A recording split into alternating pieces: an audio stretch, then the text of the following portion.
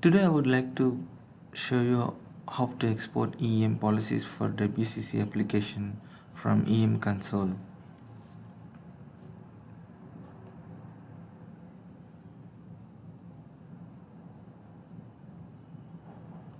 I'm using WCC console, which is Workload Control Center. I'm accessing EEM console through the Workload Control Center. So click on EEM here.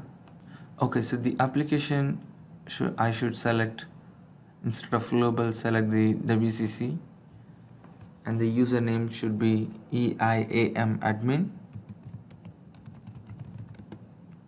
and give your respective passwords.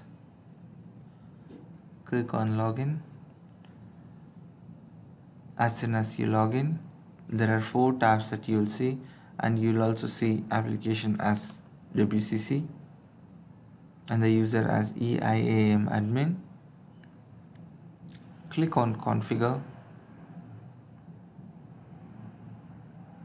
and you will see sub tabs. Select EEM server,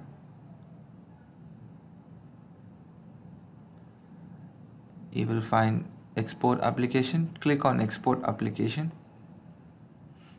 You will see the object list, and I'm going to export policies. So I uncheck everything except policies. I click on export and click on save file. This will be saved as XML file in the downloads directory. The uses of exporting policies helps you taking backup for EEM, troubleshooting purpose, or any upgradation purpose. It will be very useful if you export the application and troubleshoot or any uses. Thank you for watching video. For more information, please access our CA documentation and community sites and many learning paths. Thank you.